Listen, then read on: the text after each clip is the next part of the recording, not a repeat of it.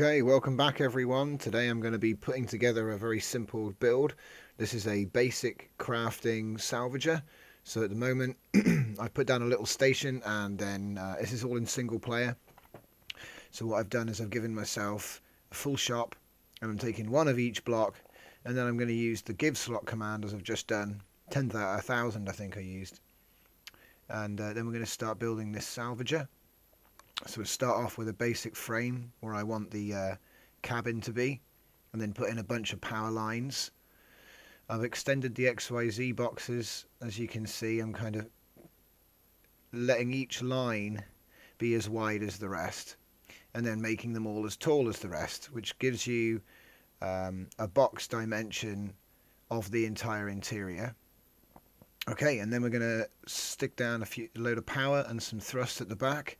I know people use the thruster plumes mod, so I wanted them to be visual at the back, so you can actually see the plumes sticking out the back if someone's bothered to use that mod. I wanted some really basic detailing on this ship, so very bland. I wanted to only use grills and basic grey hull. The idea being to make this ship actually easy to craft. As it turned out, the docking modules and the cannon slave I ended up removing in a later version to make it even easier to craft.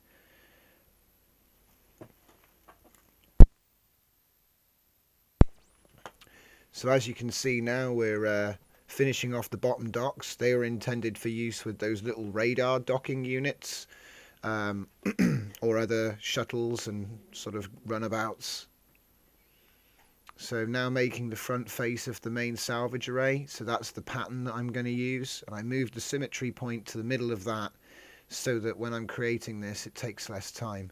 I also took the time, as you see, to put the cannons in between each row and went back and relinked each time which I didn't need to do, but I guess I was just in the mood to mess about. Obviously when we come to removing these later, it's just a simple one click with the remove replace filter. Okay, so like I say, the AMC system which I'm now putting in, there was actually a cannon system in there as well. That's been removed and replaced with additional salvage arrays. But like I say, you can craft this in under an hour on your own, this ship.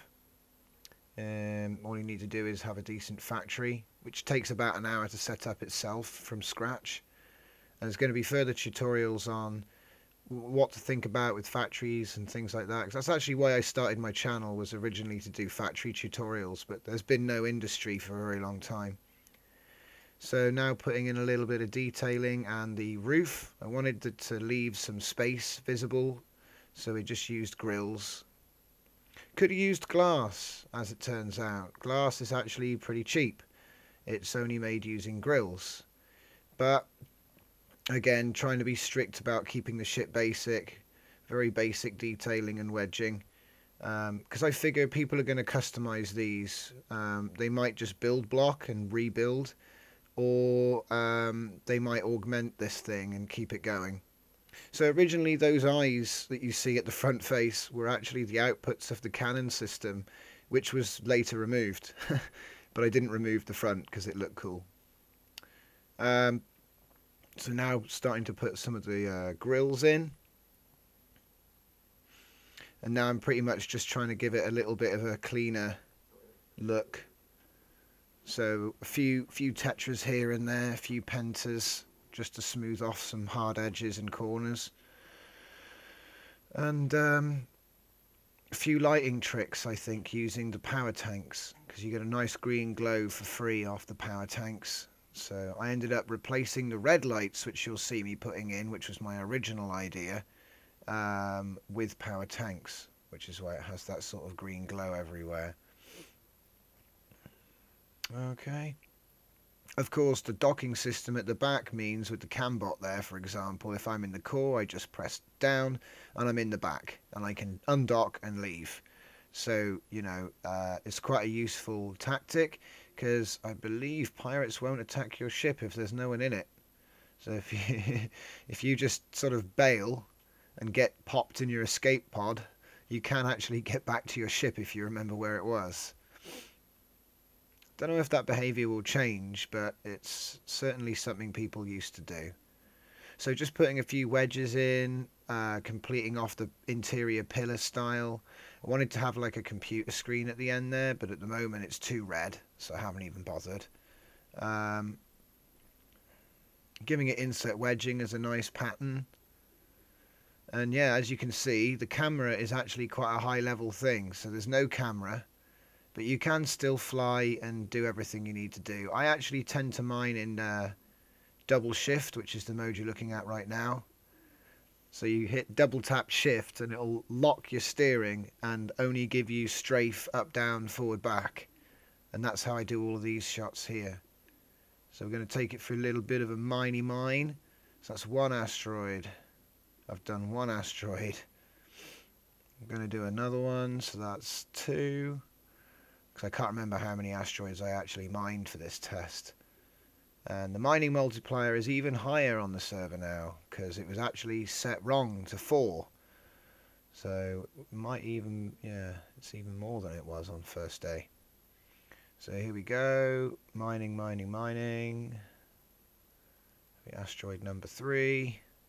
And like I say, I just sort of go left to right while in this view, and it's quite effective. I think this is the point where I decided to take the cannons out to save on expense in crafting. So that's done, and then yeah, replacing all of those. Okay, and that's the loot that I got from those 3 asteroids. And we actually have a higher setting for mining multiplier. So if you own the system, you know, expect like 5,000 plus resources from every asteroid.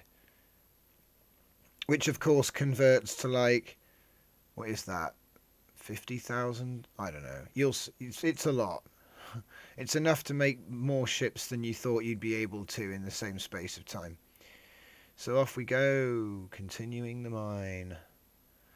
Don't know if I remember. Did I take off the... yeah, I think I took the cannons off now. Flying around with an Enterprise. So off I go.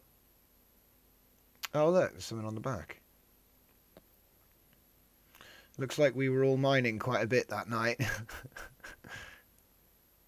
And so yeah, obviously the logic I've connected with C. I've pressed C on the salvage computer and then pushed V on the storage block. And that means that all of the resources that I mine go into that storage block rather than my inventory and sort of jamming up all my slots.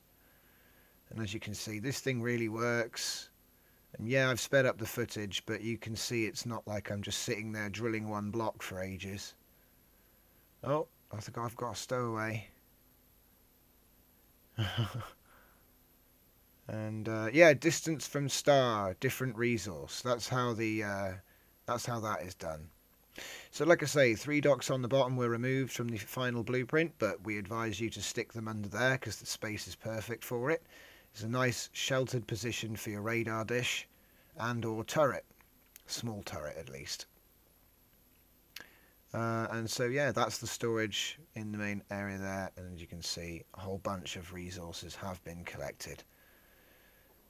Additionally, all of that rock as well that can be carved for construction or trade. So there it is, the Crafty Salvager RC6. I've been giving them away on the server to new players. Just ask an admin and they'll happily spawn you one in if you've got no ship or if you've just started on the server. It should give you an interesting leg up. So yeah, that's pretty much all I got to tell you about it. So there'll be a download link in the description, and remember, it is a basic ship. So next episode, stuff and things on this planet. See you next time.